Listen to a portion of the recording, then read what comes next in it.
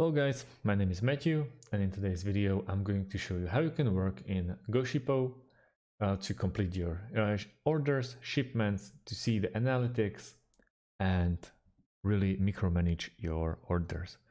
First things first, we have to create ourselves an account at goshippo.com or log into our existing account. Once we're in here, as you can see, straight away we can see all the informations that we can do or we can comprehend in Shippo, and this is our taskbar or workspace. Let's go to the left, and as you can see, there are orders. I already created one, just so you can see. And then there are shipments, analytics, which I strongly recommend, settings. Let's go back, and help center. We should start and focus on settings first. As you can see, there's your account. General, there is a plan. For example, if you want to become a paid user, billings, you can add a credit card or promo code and profile itself. Then we have some pro options for branding and users, and straight away integrations. There we should start to integrate Shippo, for example, with Shopify.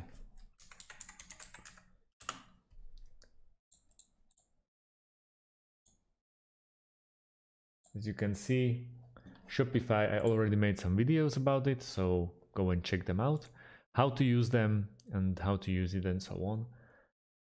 And very easily you can make this integration work. Just click in at Shopify and then copy paste your URL. Then there's Wix, WooCommerce, Squarespace, Square and Amazon.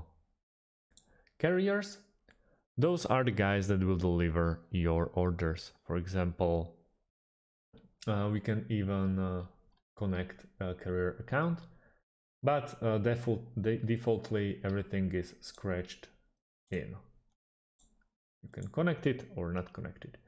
By clicking at Connect Carrier Account, you can micromanage the carriers that you want to hire to deliver your packages. Mainly, it's really dependent where you live. For example, Orange, Passport, but DLG e-commerce will be, I would say, or UPS and FedEx, the most used ones. APIs, if you need to make integration, or if you want to make an integration through third-party software or third-party app like Automate or Zapier, you just simply click on Generate Token and you copy-paste this token as like a second way of authentication. Then there are apps. You have no authorized apps, and then configurations. I strongly recommend to actually give some love to your, for example, social media, Instagram, Facebook, and so on, and really go for like labels, addresses. If you want to create a label for your pickup driver, then there are packages. We are going in centimeters and kilograms because we are in Europe. Tracking page, notifications, and automatizations. But you have to upgrade the plan. Let's go back to orders. Straight away, as you can see, I already created one, but let's create another one. What do we have to do? We have to go to create label. This label contains of a sender address and the recipient address. All of those are obviously fake, but let's go, for example, this is our sender address. Let's go with recipient. Let's go Jessica Stone, company, let's say no company.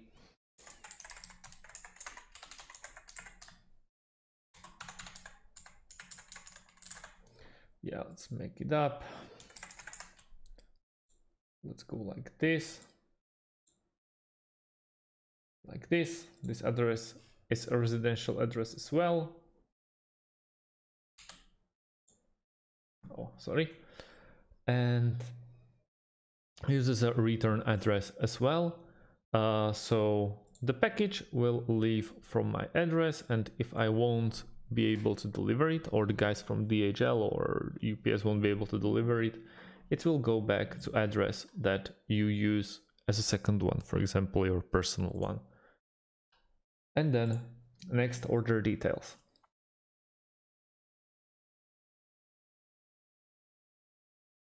Right now, we have to address the packages. For example, let's go and pick an item. Description. For example, big box, quantity 1. I don't know why we have still this one here. Unit value, let's go with euros.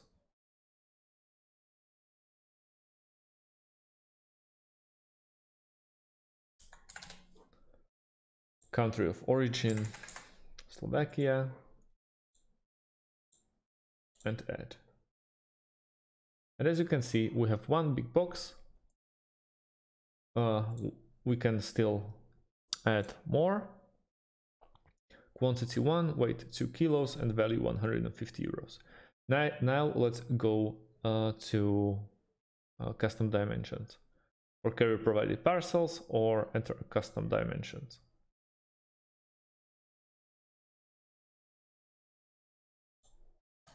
Let's go like this. Length, it won't be in inches, and it will be in centimeters. Let's go 50 times 25 times height 25. Save.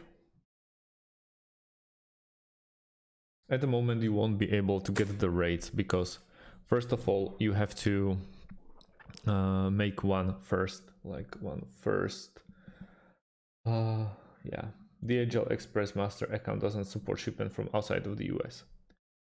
But if you change the DHL Express to UPS, for example, it will work. Now you can add a signature confirmation, shipment insurance, and if it contains alcohol. Yet we have we can edit the recipient or addresses, and so on and so on. And since we don't have this one covered yet, we can't press buy, but that's just so you know. We have one Jessica Stone, order placed, and now when we squared this box, as you can see, 0 of 1 is ready. Edit email addresses, shipment options, package info, and rates are unavailable because of the problem that I told you before. Here we have the shipments. Once we order pickup for our package, we go with schedule the pickup, USPS for example, and we fill out the form, or DHL Express, but we are not in US. Analytics. Here you will see the moving of your products or of your packages in Shippo. It's very good to integrate it with Shopify, for example, because that can be your like e-shop or something like that, and Shippo will track everything that you send. The nominal value, average price per package, total shipping. You can choose if it's past 30 or custom. It's a very nice feature. Settings we covered, and that's about it. As you can see, it's very easy to micromanage your shipments. You can bulk upload the CSVs from Shopify, for example, and print the documents, or manual entry of a label. If you want to log out, on the bottom left part, it's log out, and that's pretty much it. So thanks for watching and see you on the next video.